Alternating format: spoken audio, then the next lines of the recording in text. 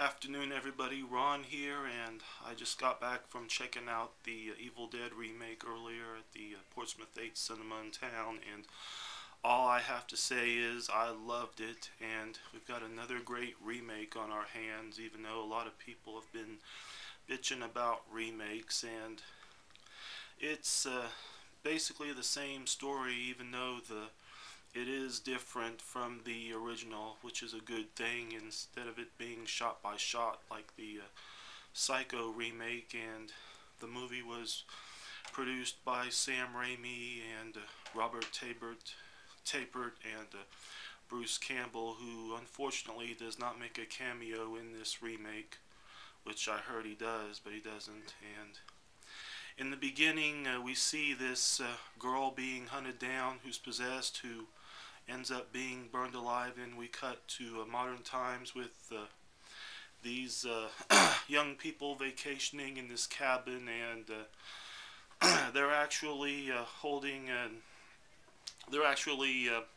preventing one of their friends from doing drugs, who's got a nasty drug habit, and her brother shows up, who halfway through the movie appears to be the Ash in this movie.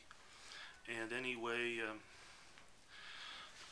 the girl starts to freak out, and then saying that she smells something, and then they start going. A couple of them start going down to the basement, and they see these like dead animals hanging, rotted dead animals hanging, and one of them finds this book, and the first one to get possessed is the Mia character, the girl with the drug problem. And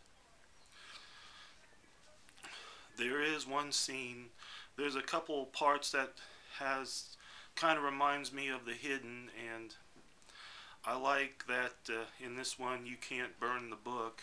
And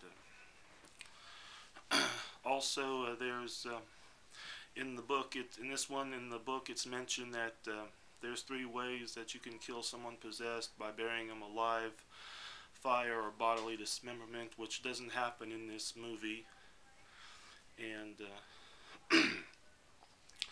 it's and a lot of cringing effects in this movie, with where the possessed Mia character slices a razor or a pocket knife against her tongue, and then there's a scene where one of the girls gets possessed after the Mia character bites her hand, and then it starts getting infected, and then she ends up cutting it off with an electric knife.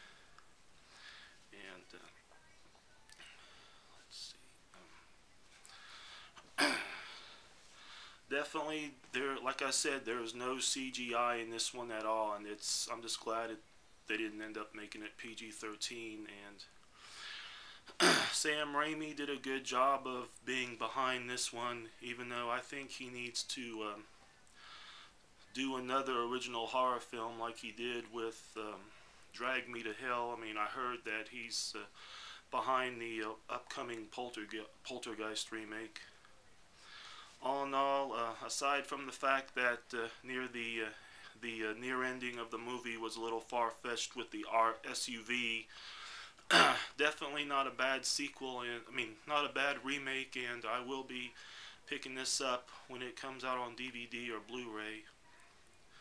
And so I give this one like 4 stars, and definitely a fun time at the movies for me.